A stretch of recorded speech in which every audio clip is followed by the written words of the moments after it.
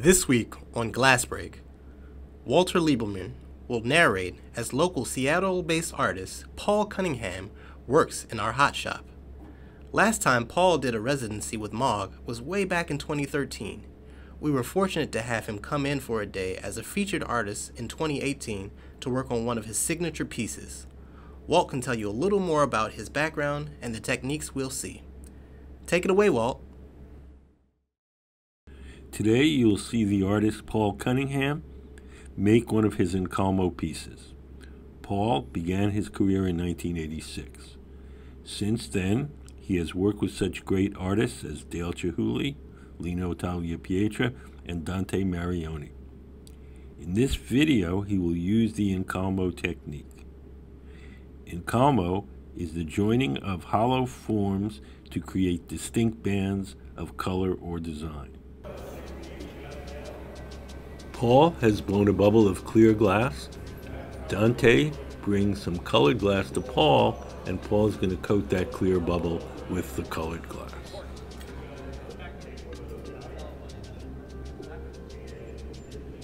We're doing the same process here with Janusz and Darin. Blow a bubble of clear and coat it with colored glass.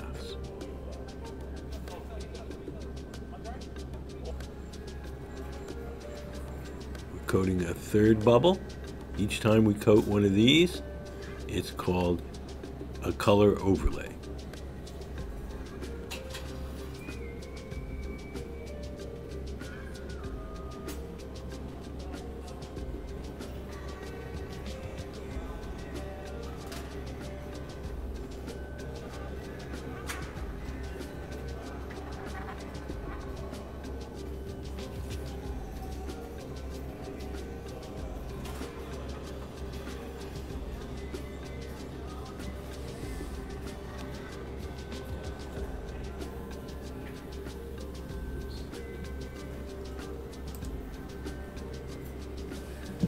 Janusz has made a long tube of colored glass.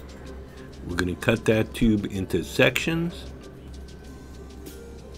and we'll use the sections to assemble the final piece. Darin has made a similar tube, but of a different color. You can see him now sectioning off our individual Incalmo cup. That's what we call these little pieces. We'll assemble a bunch of them. That will make the final piece.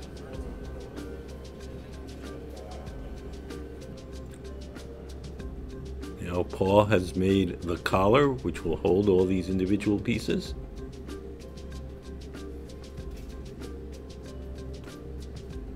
Janusz is cutting off one of our little Incalmo cups. We'll cut it off onto the paddle. And then Dante will come over with a punty and pick up the Incalmo cup.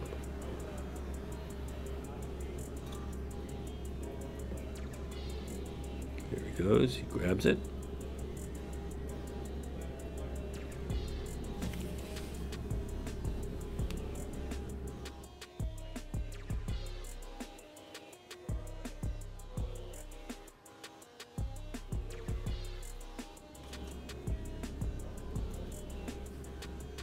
Paul takes the Incalmo cup and joins it to the collar.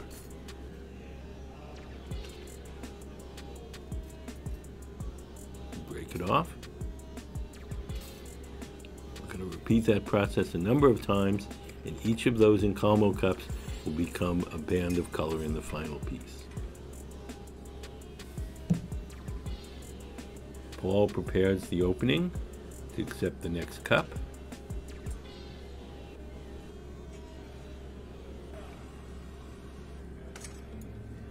Here comes the next cup.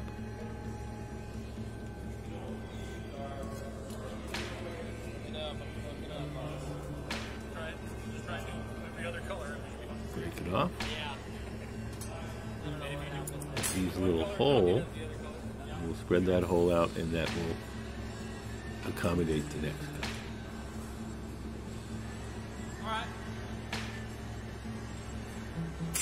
Here comes Trent with the next cup.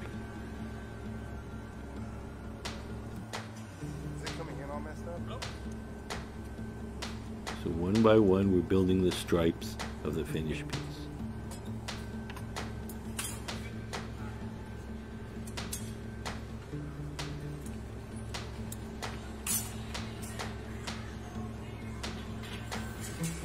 Have their mom's maiden name as their middle name, Corbeck.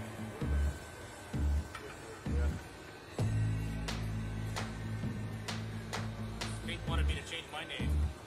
That doesn't surprise me. Just Corbeck. This one is the final piece.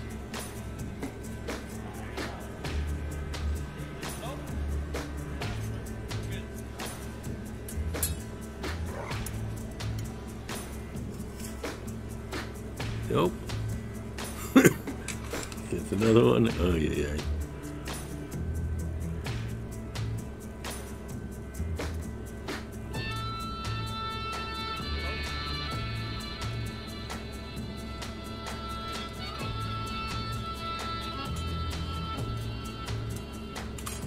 Now we have all the pieces put together.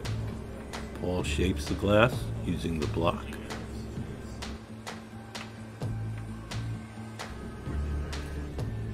And now he's going to coat that striped bubble with a layer of clear molten glass.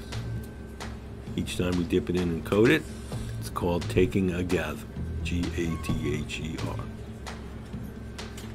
We'll drip some excess off into that steel can. The excess will be saved and eventually go back in the furnace.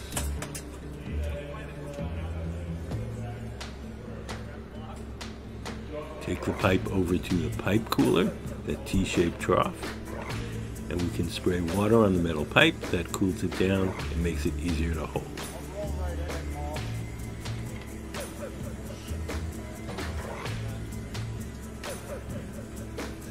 Janusz comes over with the block and he's going to do a little shaping.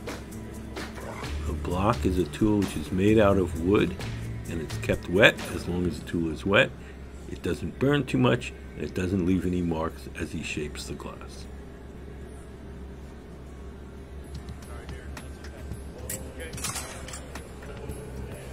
Now we're getting ready to blow it up to its full size and shape. The man doing the blowing is Trent, seated to the right of the workbench. Paul is shaping the glass as Trent blows. He's taking the jacks, those metal tongs, and making a sharp crease. That crease will be where he can break the glass away from the metal pipe.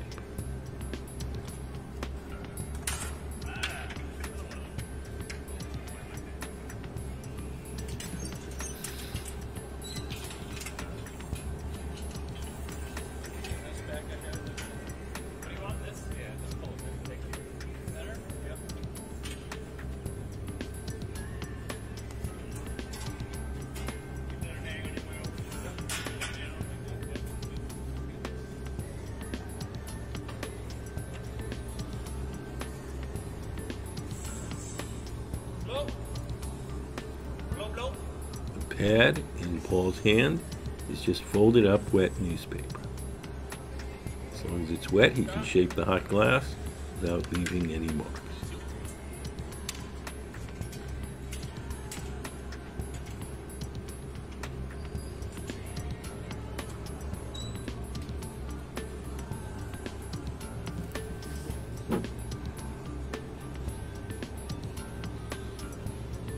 It's always important to keep the glass at the very top and near the pipe warm. As long as that stays warm, it won't crack. If you let it get too cold, the glass near the pipe can crack, and the whole thing will fall on the floor and smash.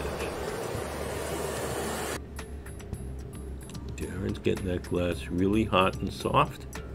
The longer he stays in the glory hole, the softer it becomes.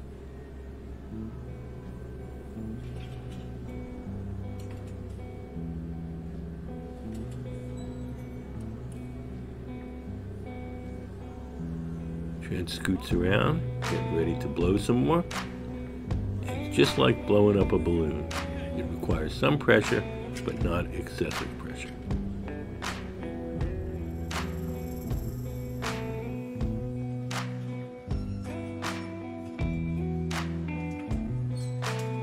Now we're getting ready to squeeze the bubble and make it into more of a flattened disc shape. Paul has 2 cork pads in his hand. He's going to use those to press and squeeze and make it into more of a disc rather than a sphere. Cork allows us to press on the glass without leaving any marks.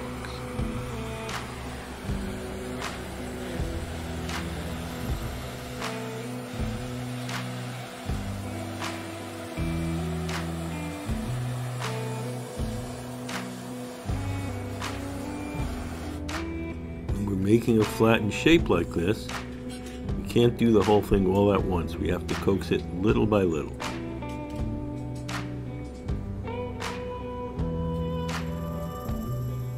Notice each time we stop to flatten it, the glass begins to sag. So we flip it 180 and let it sag back in the other direction.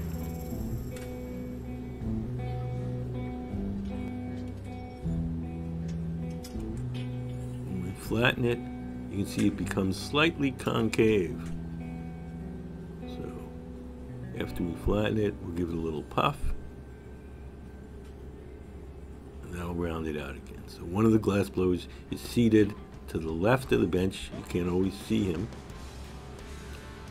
And he's blowing into the pipe on Paul's command.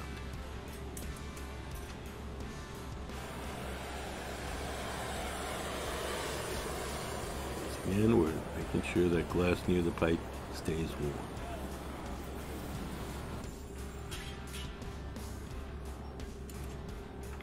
When we spin the glass at the bench like that, the centrifugal force stretches it out. So now it's becoming wider. You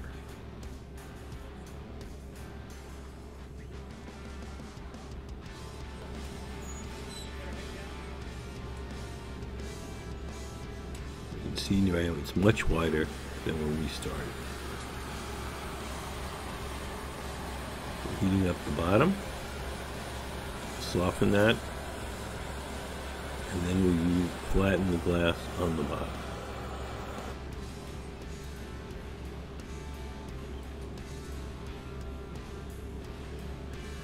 Paul has a graphite paddle. Press it against the bottom to make the bottom flat.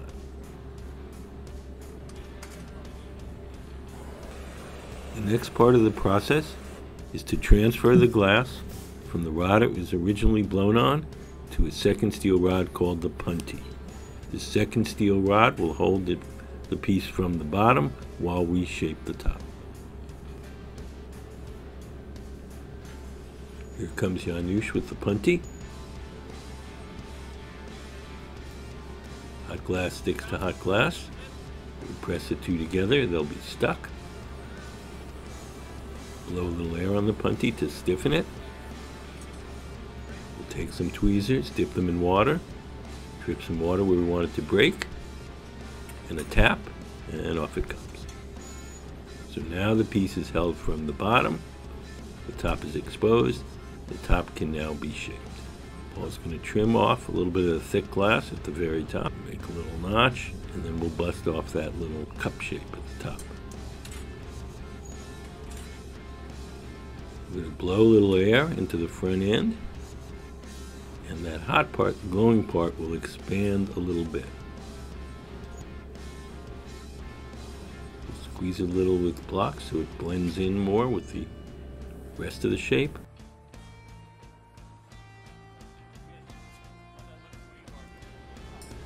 We're just about done now. The reason I know that is I look at one of the glass blowers. They put on a Kevlar suit, a silver suit, and they're going to carry the finished piece to the annealing oven, where it will be cooled slowly overnight.